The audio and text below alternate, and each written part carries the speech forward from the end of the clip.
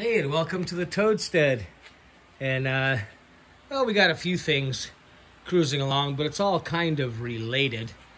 Let's see, I'll get back to that. Right now, just kind of modifying. This is the part that replaced our drawbar.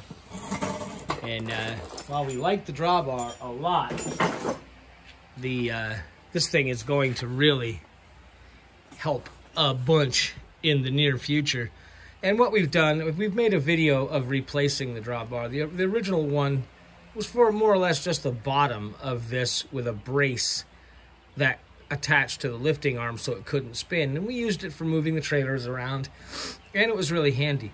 But having the one that attaches on the top link, well, obviously you can see what it does. It gives us a lot more strength, and we're just kind of tinkering. I just tack welded this bit on top, and what this is for should be kind of obvious, but this hook, which is a 3/8 and 5/16 style hook, it's going to need just a little modification to work perfectly. But this is so we can lift things like telephone poles, logs, and basically it's a skidder. And we kind of just got a few little bits, threw this together, and tacked it up, looked at it. It's not quite perfect. We're gonna have to throw a couple bushings in here to tighten things up, because that's kind of point loading the center of that pin. Maybe okay, I don't know. It's not hard to weld a couple of bushings on there to take up some of that slack, make it a little cleaner. And then got another idea, which we'll probably show you, maybe even in this video. This video is kind of being made as I'm doing it. So then what we got over here, this under the winch, let me circle around. That's the platform that we just removed it from the front of our car trailer. And this platform was put on there from the factory for a winch, but it was too narrow this way. As you can see, the width is fine, but it was too narrow. So what I've done is I have a piece of, I can't remember the sizes, but that's basically the same size as what you would put on a trailer to put a 2-inch fitting into. It's basically the same size as that. This will slide into it. And I bought a bunch of that because we do monkey with trailers around a lot here. And there you can see it tack welded onto the platform. And the platform, as you can see, that is not thin steel at all. But this is going to space the platform away from the front of the trailer a little bit more, because the rails, this winch would have touched the rails and not had the clearance to sit here. So got that tacked on.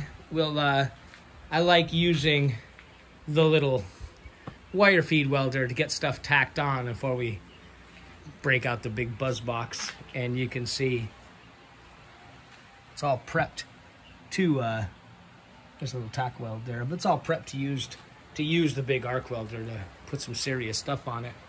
And what I'm doing now is getting ready just to kind of look, it's up here looking at it. Hey, I admit it, I stop and look at things and just enjoy that. Got to pull that big bugger off and get the grid done to begin drilling the holes to mount it. And we'll get that all straightened out, and then we'll start welding it back together. But today's kind of a cloudy, crappy, raining on and off day. And for those of you who watch the channel, you've seen the schizophrenic shop videos. And this is what the shop looks like when it's in metal mode. Because, well, you know, metal and sawdust don't go together. Woodworking does not like oil working, and oil working certainly doesn't like sawdust. You can still see some bits of some of the things left over when we put the shop in metal mode.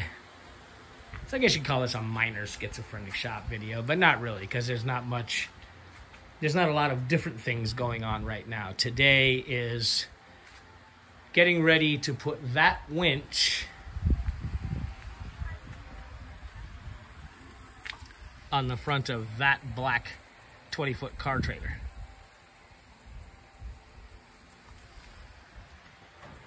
And preparing this, I guess we'll still call it a drawbar, getting this in the position where it can do everything the old drawbar used to do as far as trailer moving, plus being able to skid large pieces of wood, which is coming.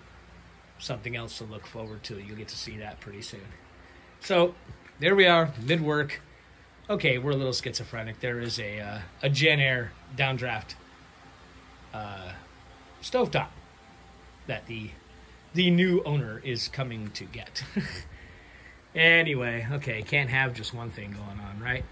Thanks a lot for coming along, and we'll see you next time around.